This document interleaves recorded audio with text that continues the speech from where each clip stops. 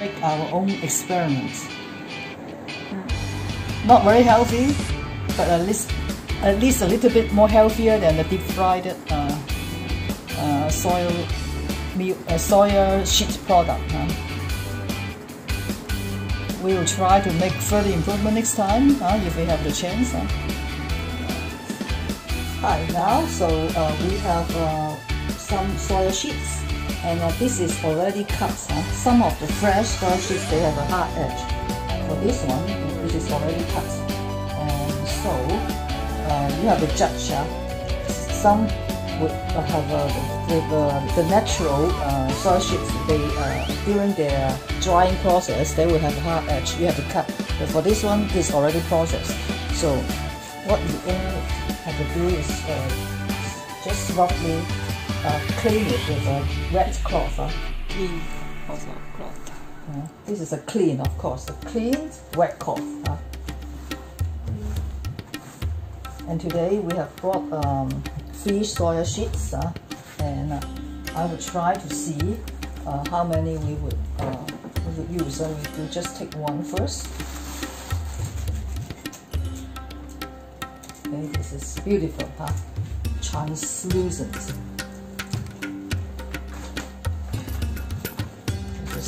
To play safe, I will just wet it with a dry clean cloth. And now we are using one sheet first,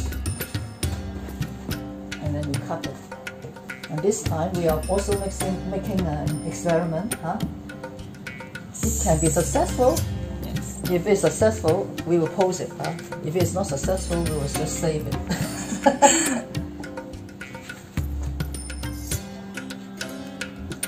Okay, now it's like that, and now we can proceed. And we will put it into a tray first. Okay, like this.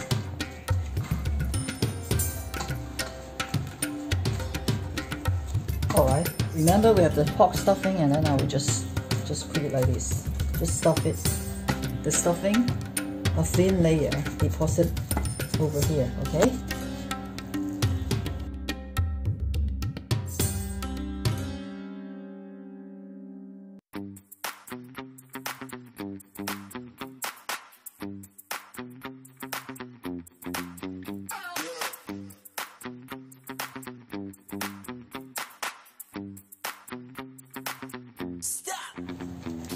Off a little bit.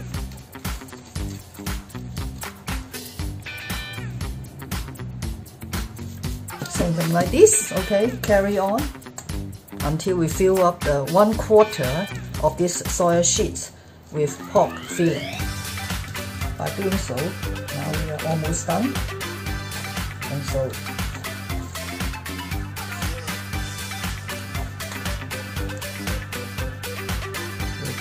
remaining half here, like this, and then we gently press it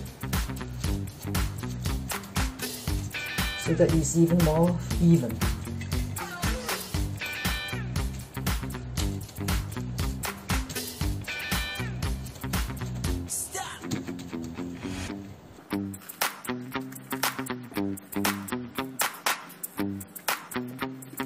Okay.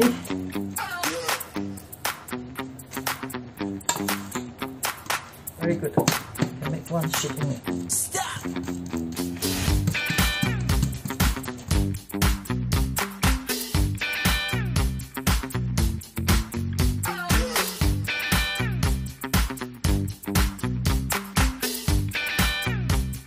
Almost done, because of the weight of this, I will cover it first, just to even out the pot filling a little bit.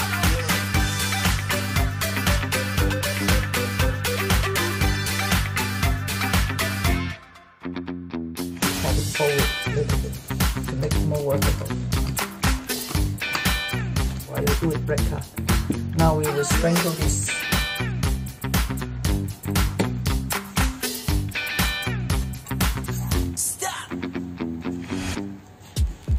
You just check if there's some uneven layers, and then we now sprinkle our mushroom on top.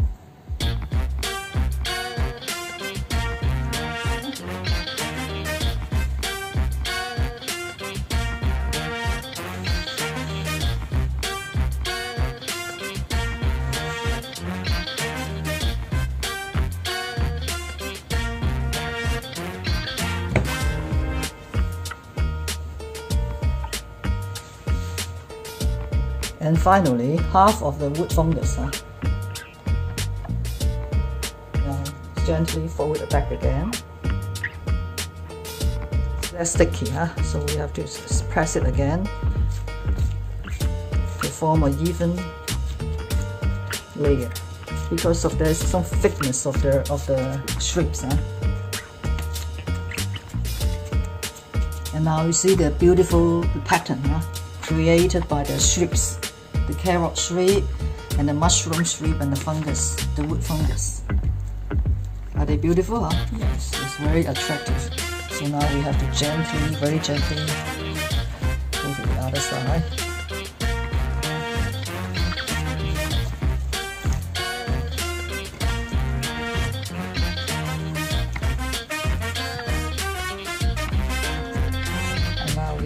Do the same again, Gentle, gentle, gentle is the key.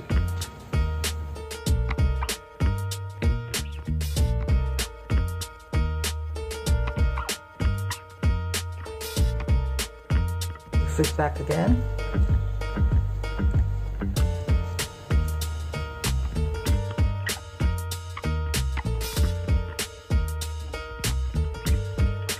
All right. Let's fold it first, because it's quite difficult to handle. Pan is not large enough, and so roughly 1, 2, 3, 1, 2, 3. Okay, we cut here, okay, into half, because we do not have enough. The pan is not large enough to accommodate this beautiful stuffing. Okay, like this. Yes, okay. Then now we can start frying. Now, as usual, we are frying and start frying, and then the pan is already hot. Okay, and we put in the generous layer of oil. As usual, this is our recent result of the research. Just sprinkle a little bit salt to make it less sticky to the wok, because we are using a stainless steel pan. If you are using already a anti-stick pan with already an anti-stick layer, then no need to our pan. Oh, just make just make. We slightly pack it.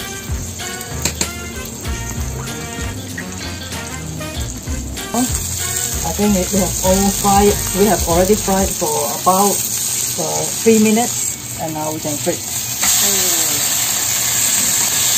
Okay, so just rest it.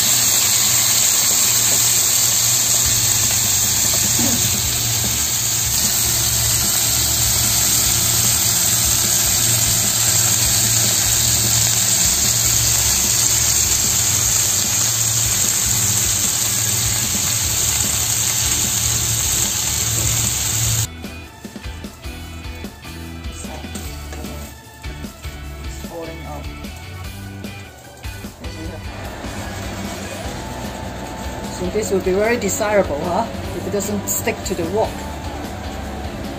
And now we have 3 minutes, at least on both sides of this pancake, I should say. I don't know how to describe it. And then we can now transfer to a tissue paper to absorb the residual oil. Hello guys, just take a look at this. We have 3 batches of frying, and we inspect the lowest layer is already the tissue paper absorbed with such a lot of oil. And you see, when we fry, we are only shallow frying, and then the oil release is already that much. So you can imagine if you are deep frying the stuff, it's even more oil, and it's so unhealthy. And this dish is not very healthy. But at least, just judging from the oil release, if you are deep frying something, then how many oil go to your body? You see, all wet with oil. It's terrible. So I would recommend you guys not to deep fry any food as far as possible. Forget about those Jollibee, the Kentucky chicken. They are so unhealthy. we have collected the residual liquid after frying from the pan, and now we are also adding half a tablespoon of black vinegar. This is the old vinegar, the Xinjiang vinegar, but you can have other kind of black vinegar. And we are throwing in our grated ginger.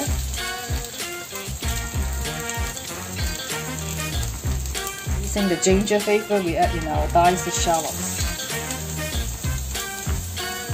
And then we throw in our diced garlic. Now, why garlic last? Because the garlic would stick to the wok more easily and would become brown more easily. So when you go out to the restaurant, we see that food is tasteful because they add a lot of oil.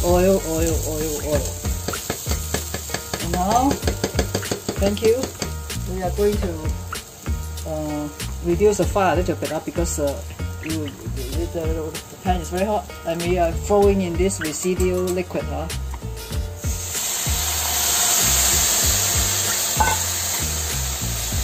With a seed. Just pick up all the remaining residue.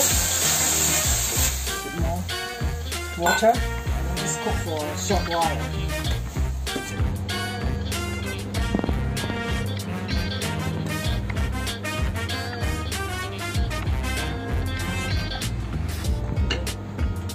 The other two pancake, soya pancake. Our final dressing, Lovely, and let's enjoy. Soya pancake. Yeah.